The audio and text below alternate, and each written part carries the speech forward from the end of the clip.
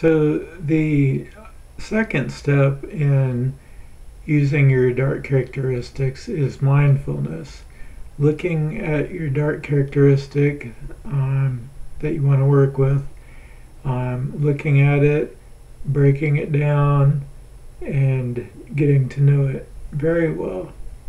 It's very hard to use something if you don't know it, if you don't know what it is. So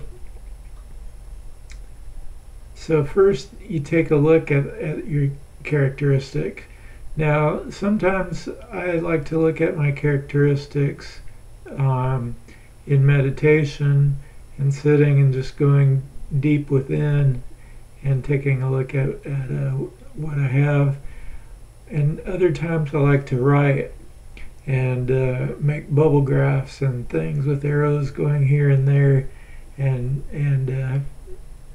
just writing and getting to know the characteristic I'm trying to work with through that. And then I try to look at where the characteristic is coming from, where it's leading to, what kind of things built up this characteristic within me. Now, on that point, I will say that you're not looking for things to blame. You're just looking to get to know the characteristic. Like for me, I've spoken before about my anxiety, and a big cause of my social anxiety was my 6th grade year. I moved to another town, and where all the kids loved me at my old school, everybody hated me at the new school, so it was traumatic. But I can't blame anybody for it. It's just something. It's part of me now, and it's mine to work with. So you don't want to look for scapegoats or anybody to blame in this process. Okay, and then you dissect the dark characteristic or the dark emotion that you have, and look for each separate component in it, and look for again where these components come from and where they lead to. Are they things that could potentially be beneficial? And that is the key right there. You find pieces of this dark characteristic that you can use. Now, I've said before that these characteristics carry with them a huge amount of energy. And that energy can be harnessed by using these components of the characteristic to your advantage. An example of that is many times a dark characteristic will be a motivator, something that can really push you to do great things.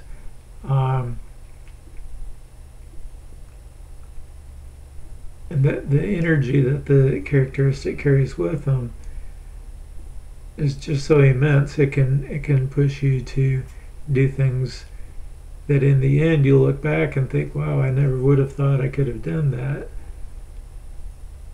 Especially if you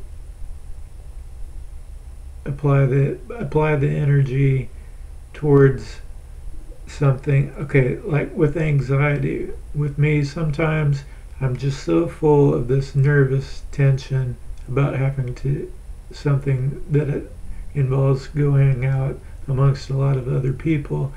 And so what I'll do is I'll use that energy to exercise. And that is a great way to deal with the energy, first of all, and it leads me to push myself and to sometimes do things that I never would have thought that I could have done before, and to kind of transcend where I'm currently at on a fitness level. Like I'll be able to do some type of a yoga balance better than I was a week ago or so, something like that. And then that makes me feel more positive about myself. So I've used a component of that dark energy to elevate myself. And then I can go into the social situation, and I may still feel a little bit nervous, but not as bad as I was. And I'll have that little level of confidence to stand on.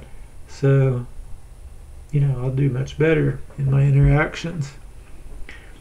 And that may end up being another thing that I feel good about, going into a social situation and actually doing well with it and maybe making new friends. If you can get yourself started building up on things like that, it's very helpful, and things will start to improve exponentially. And good things will happen faster and faster in your growth. Okay, so you look for where things begin, look for where they're leading to. You dissect the characteristics, find the components in them, and where they come from and where they are leading to, and decide whether or not you can use them. And that's basically it for taking a mindful look at your dark emotions. There may be more to it for your personal dark emotion or dark characteristic that you have, but getting to know it, you'll find the other things in it that you can use. So once again, I hope these videos have been helpful. Much love. Namaste.